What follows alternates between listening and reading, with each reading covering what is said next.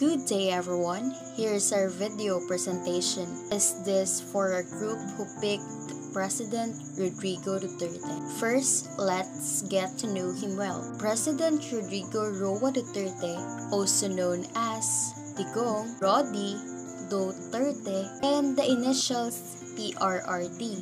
He is a Filipino politician and the 16th incumbent president of the Philippines. He is the chairperson of the PDP-11. Did you know?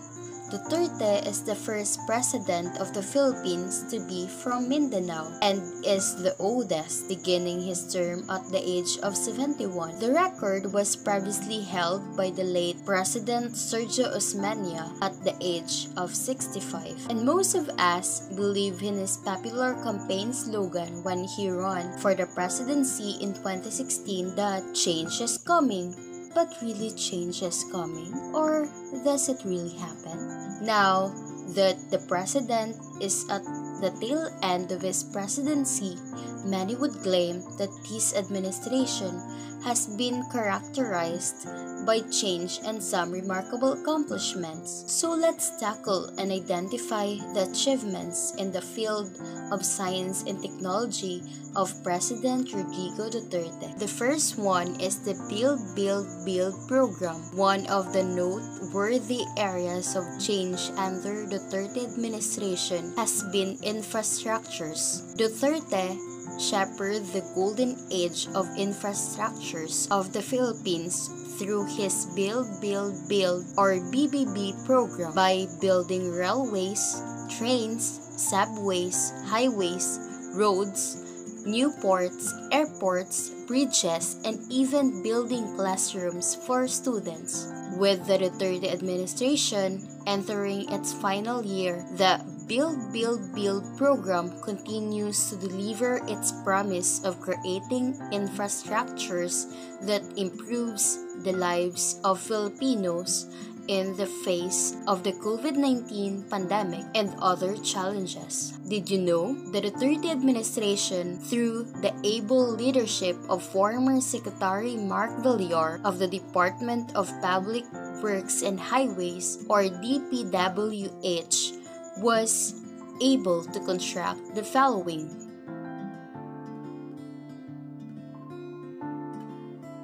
The second one is the Balik Scientist Act. Last June 15, 2018, President Rodrigo Duterte institutionalized the program with RA 11035 or the Balik Scientist Act. Then after 3 months, the DOST crafted the implementing rules and regulations and MAC number 006 of the Balik Scientist Law. The Balik Scientist program aims the following.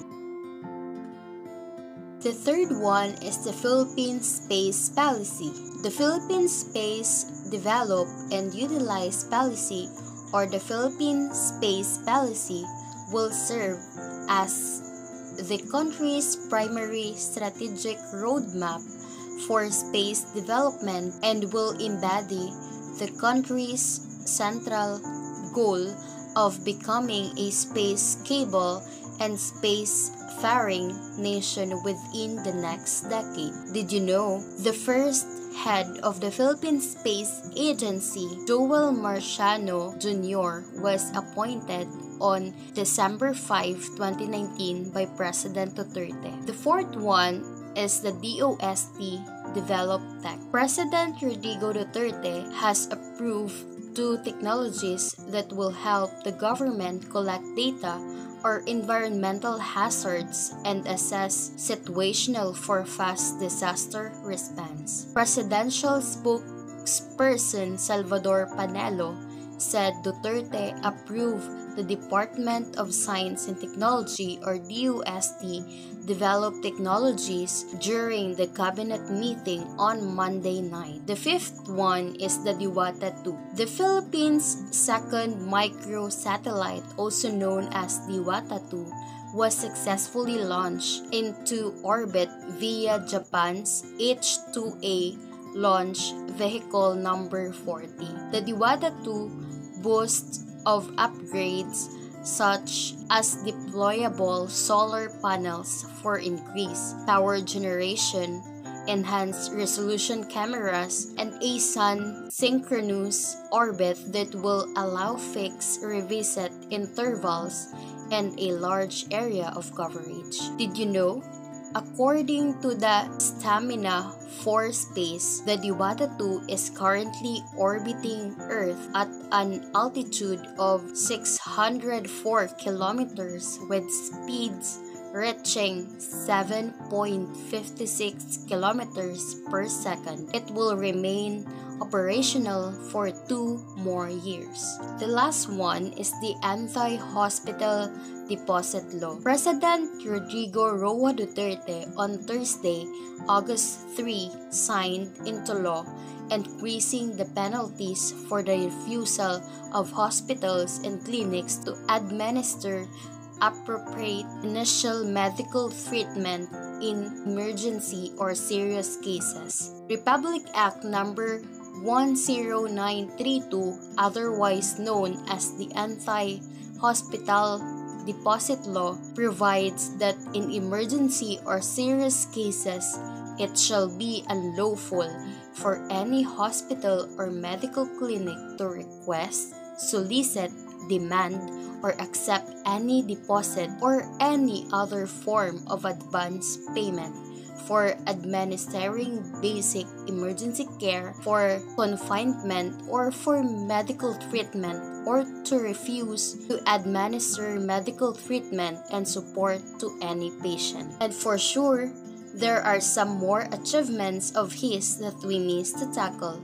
However, let's proceed on how President Rodrigo Duterte helped shape the Philippines as a nation. In agricultural policy, he improved rice imports by signing the Rice Tariffication Law to ensure food security, granting free irrigation to small farmers. Then, he signed the Sagip-Saka Act and created a trust fund for coconut farmers. He implemented an intensified campaign against terrorism and communist insurgency. He implemented the construction of railways and skyway, which will cut travel time and will decongest traffic in Metro Manila and provinces. He reconstructed the world-famous Boracay Island back to its pristine state. He reconstructed Manila Bay. It used to be a dump site, but after the rehabilitation, marine life is back to the area. He raised the salary of military and police. He fired erring government officials. He banned smoking in public places. He asked for a pardon from foreign governments for Filipinos sentenced to death. Most of us say that President Rodrigo Duterte's term was the unlucky one, since it happened in the years of pandemic. Everyone has to be safe and away from COVID-19 virus, even though his project continues. That's why it is not a waste voting for those who voted for him in the last 2016 election. That would be all. Thank you for watching. We hope you have learned.